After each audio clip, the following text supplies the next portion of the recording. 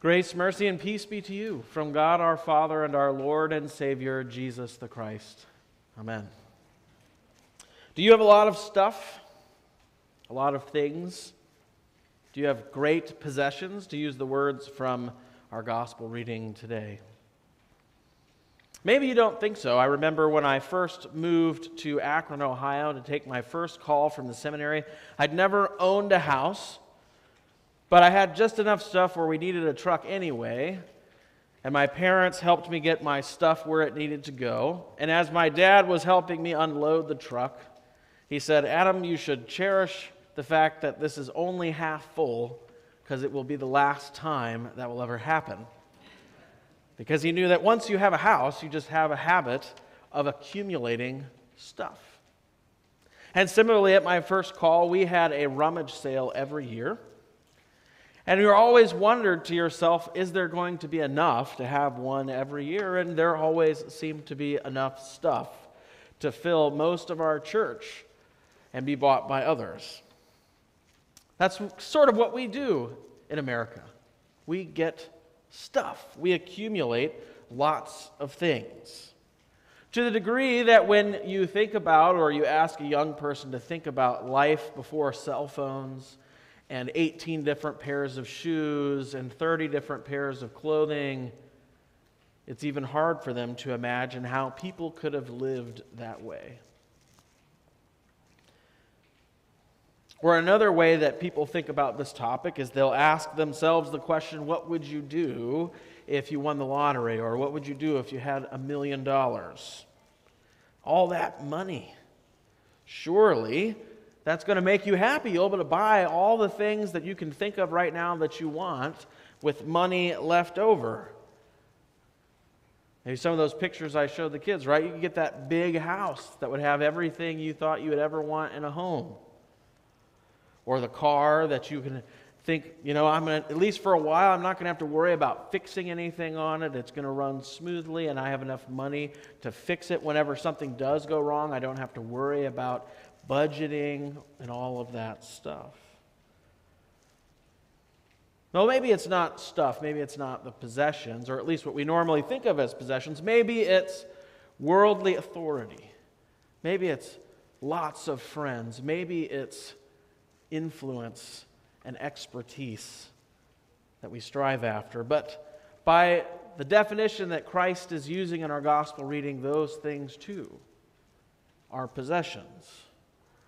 Things that which we think we earn, that belong to us, that give us a sense of safety and peace and security.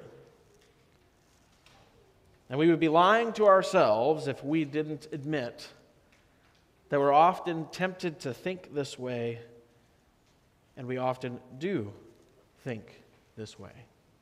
If only we had this or that, then things would be great. If only we had a little bit more of this or a little bit more of that, our problems would melt away. And it's a strange thing, isn't it? Because some part of us knows that isn't true. There are so many examples that we can all think of people who seem to have it all, but their lives are lives of misery and emptiness. And some part of us understands that just having $100,000 in the bank doesn't mean our problems are going to go away. But we like to think that our fate lies in something that we can earn, that we can accumulate, that we can control and have in case we need it. So what is that thing for you? What is it that often catches you off guard into thinking, if only I had this, life would be fine. My problems would go away. The one thing that if you had it, you'd think, I'm good to go. We all have something, and it probably has changed throughout our lives, but we all have something.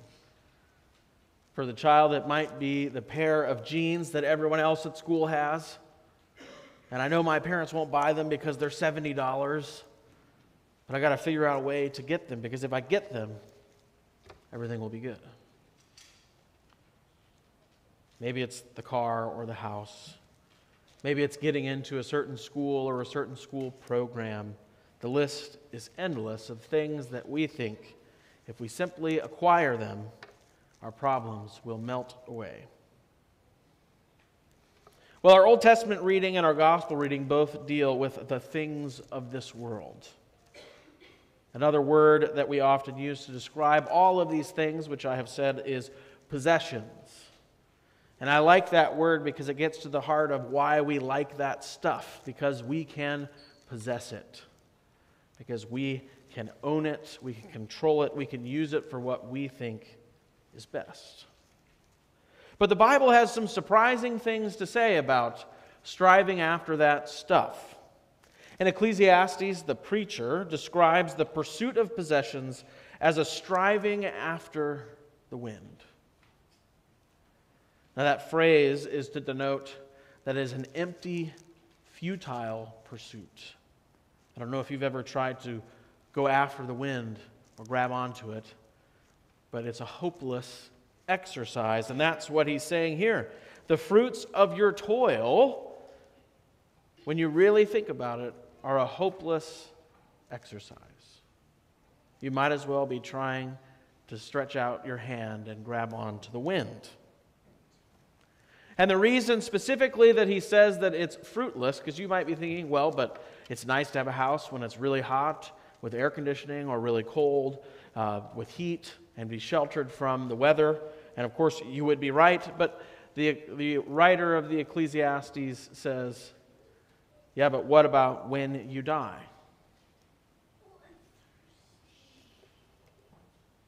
He says that it seems to be a striving after the wind because when you die, those things go to somebody else. And that somebody else didn't earn them through the sweat of their brow as you did by applying your wisdom. It's just handed to them. Just a vain activity, a striving after the wind.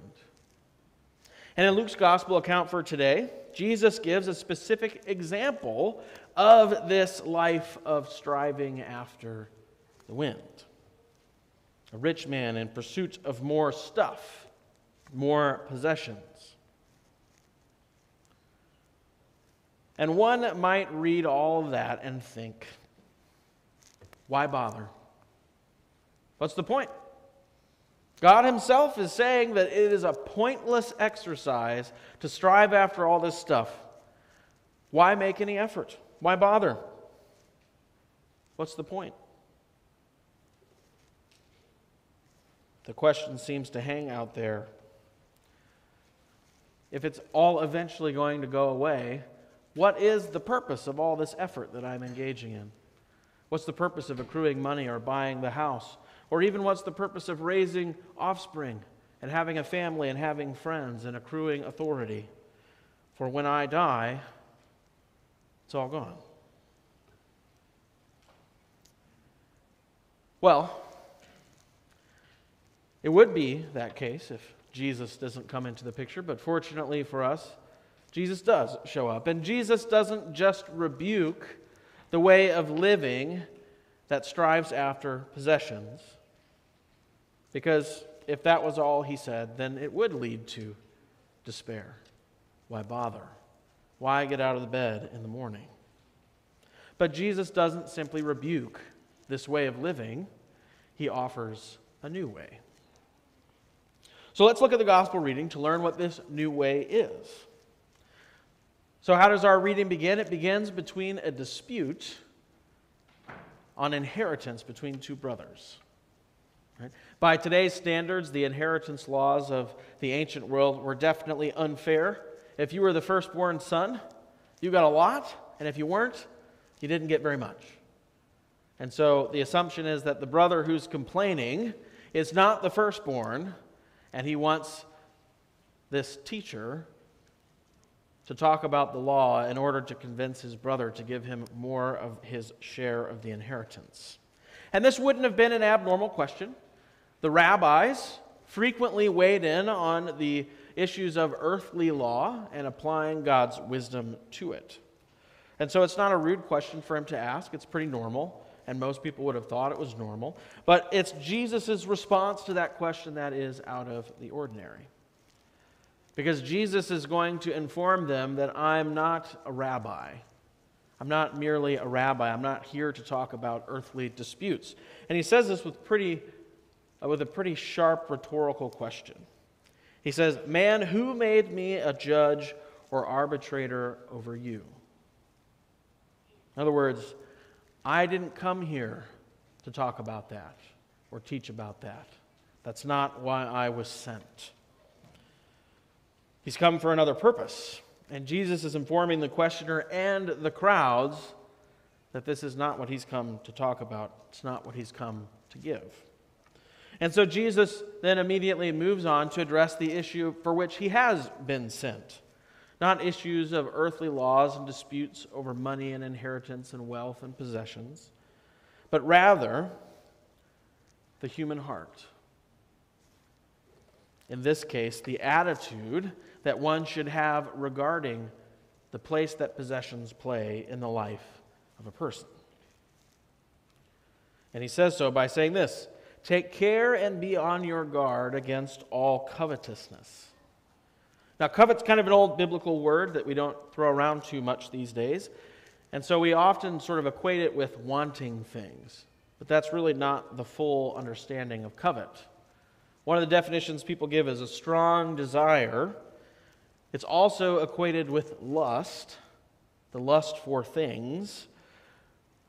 But it's really wanting something that God has not given to you to the degree that you will pursue it yourself.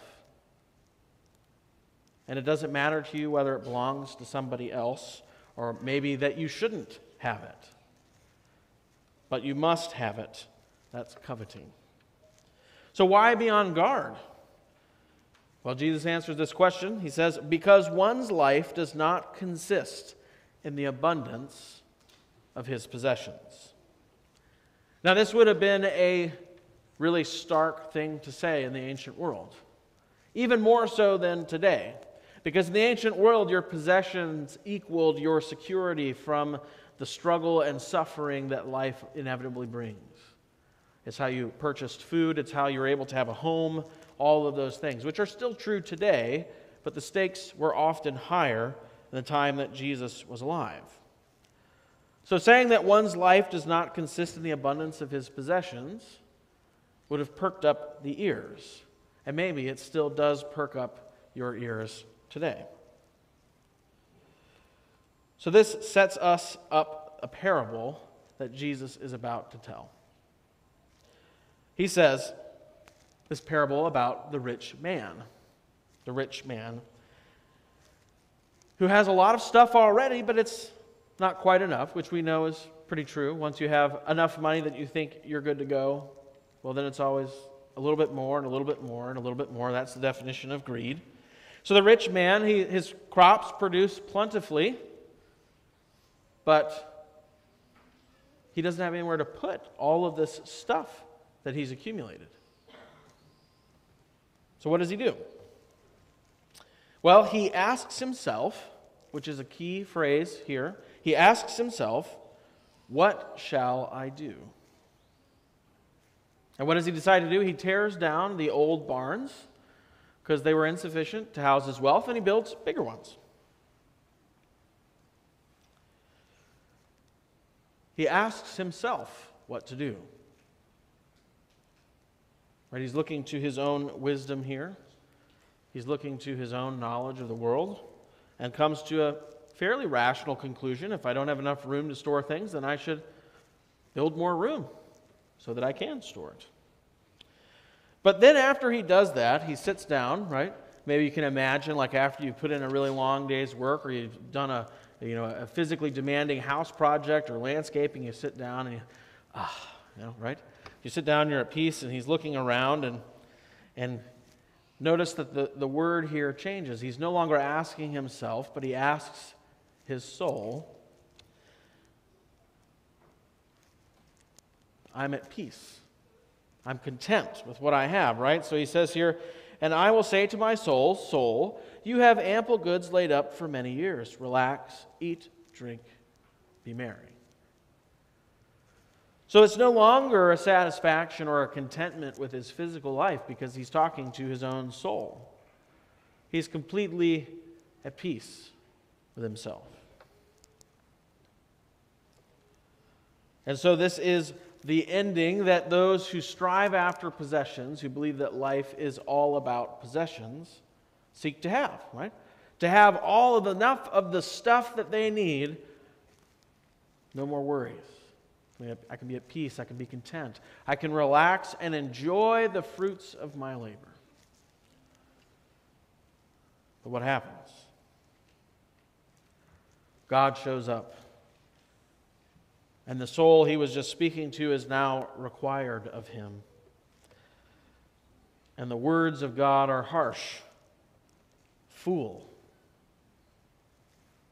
Fool, this night your soul is required of you, and the things that you've prepared, whose will they be? Think about this for a moment. Maybe take an inventory of your own life. After all, Jesus here is inviting us to consider our life with the knowledge of our own inevitable death. What are the things that you've prepared to find security and peaceful contentment in your life? Maybe you're like the rich man and you've accrued great possessions. Maybe it's something else.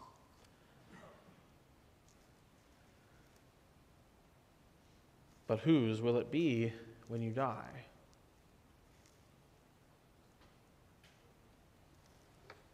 And he concludes the story with, so is the one who lays up treasure for himself and is not rich toward God.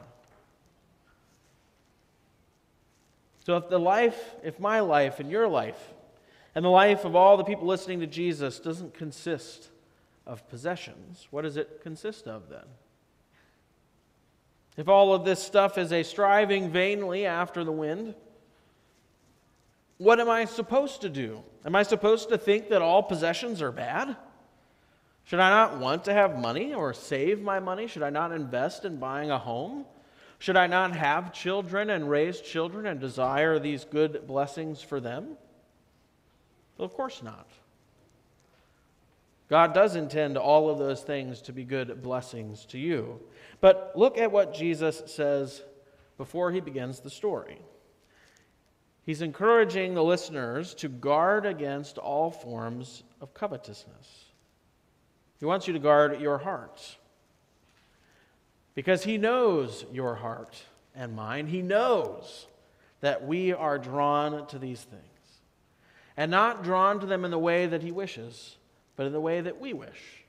We want to be able to possess the thing that will bring us security. We want to be able to earn it, to control it, to hoard it, and keep it for when we really need it. Earthly reputation, fitting into the norm of the world, earning lots of money, saving up for a rainy day. The list goes on and on. All of these desires, God knows, can and often lead us to think, this is what my life consists of. Getting up and going to work, raising the kids, making sure we have what we need, advancing my career, gaining authority or power or expertise in my field, and then going to bed and starting all over again. But Jesus, your Lord and Savior, is saying to you, your life is about much more than that. It's about much more than all that stuff. The phrase he uses is about being rich toward God. But you might wonder, what does that mean? And how does that work? I understand how to be rich in this life, right? I got to put my nose to the grindstone and put in the hours and do the work and earn the money. But how do I become rich toward God? What does that mean? Do I have to earn that too? Do I have to follow rules and put my nose to the grindstone in a different way? We'll learn from the rich fool. Who does the rich fool look to for wisdom and counsel? He looks to himself. He thinks he has all the answers of life within himself, and so he asks himself what to do and how to guide where he should aim the purpose of his life. But Jesus is calling for a different way. Not to look in upon yourself, but to look to God for wisdom and counsel. After all, your life consists in more than your possessions. This is what you're doing here this morning. We're looking for that new way. We're looking for Jesus to tell us how to live, what to do. What does our life really consist of? And what does he have to say? He's here to remind you that you were made in the image of God. Before any sort of earning begins, you have intrinsic value in his sight. He loves you and had plans for you before you were even in your mother's womb. He saved you through his death on the cross and his resurrection from the dead. This forgiveness bought with his blood, this renewed Spirit of God which he has given freely as a gift of his grace, this redeemed eternal life is yours, not because of your own toils and the fruits of your labors, but because of Christ. Not your striving or mine, but because of his striving and his alone. You see, you are rich toward God. This is the message of the gospel. It's the unbelievable aspect of it that strikes to the heart of the issue. Your riches are not of this world, nor are they based on your own efforts. I hate to break it to you, but in fact, this is good news. You can't earn it. You can't put your nose to the grindstone and make it yours. You can't control it. You can't accumulate it and save it for when you think it's best to be used. But all that, which seems at first to be terrible, is actually good news. Because it turns out that you don't have the answers. That you don't have the wisdom and counsel necessary to encompass what your life actually consists of. And so it is given freely from outside of you, from God through Jesus, your Savior. You are rich toward God. And your riches are not merely of this world. They are riches that are eternal. And they are the fruits of our Savior Jesus' work on the cross, given for you. So think again about your life. What is it that you have set aside in preparation? What is it that you have placed your security in? What is it you think your life consists of? For the rich fool, when the hour of his death arrived, he heard "fool" from God. Will you? You will not, for you are rich toward God, as a gift of love and grace from Jesus, so that when your time comes, be it today, tomorrow, or long in the future, you will not hear "fool," but rather you will hear "well done, good and faithful servant," not because of anything you have done, but because of all that Christ has done for you.